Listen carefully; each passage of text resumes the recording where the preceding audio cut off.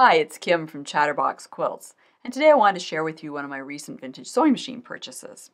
I got this machine at not an estate sale actually, but I got it through Kijiji, but the gentleman I purchased it from had, 40 sewing machines, and he had got them at an estate sale.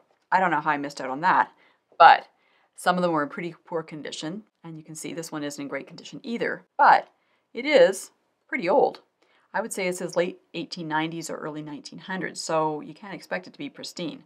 But there were a few things that really caught my eye about this machine. First off, it's a hand crank. I don't have a hand crank machine, so I was intrigued by that. And you can see what great condition the ceramic knob is on this machine, which really surprised me. I would have thought that it would have been cracked or broken. Perhaps it's a replacement. It doesn't appear to be.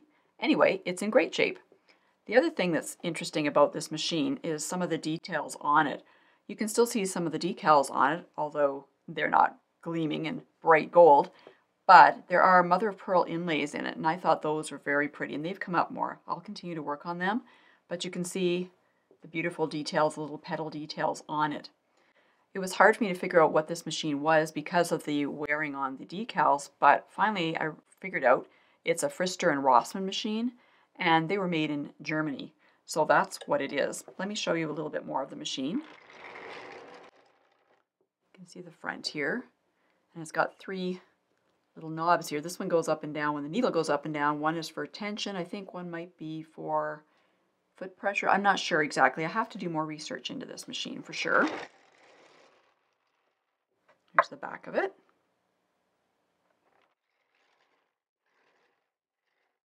That gives you a better look at the ceramic knob there and the hand crank mechanism.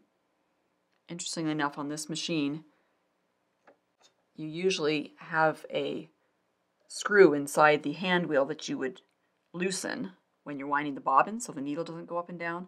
On this particular machine, it's got this little device here that goes back, and that will stop the needle from going up and down. That locks back into the hand wheel. So that's kind of interesting.